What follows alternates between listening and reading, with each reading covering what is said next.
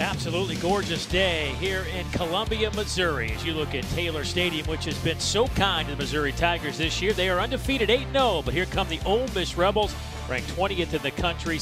With a runner in scoring position, you got to believe he's going to go to his best pitch. 2-2. Got him. That is a big-time strikeout for Jacob Candleberry, out number 2.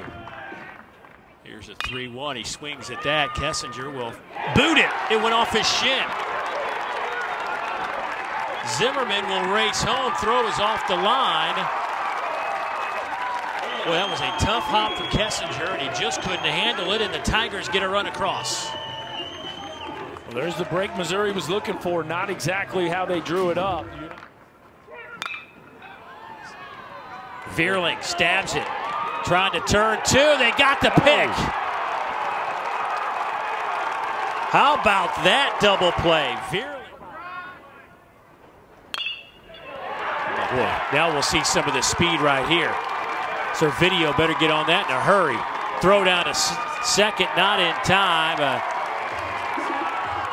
RBI double off the bat of Josh Holt Jr. and the Tigers back out in front 2-1.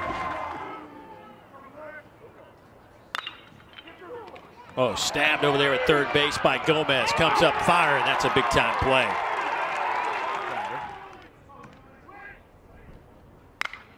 Smoked right to third. There's your ball game. And Missouri picks up a huge Friday night win over the Ole Miss Rebels, 2-1. What a ball game tonight. What a ball game is right. The pitching was just outstanding on both sides.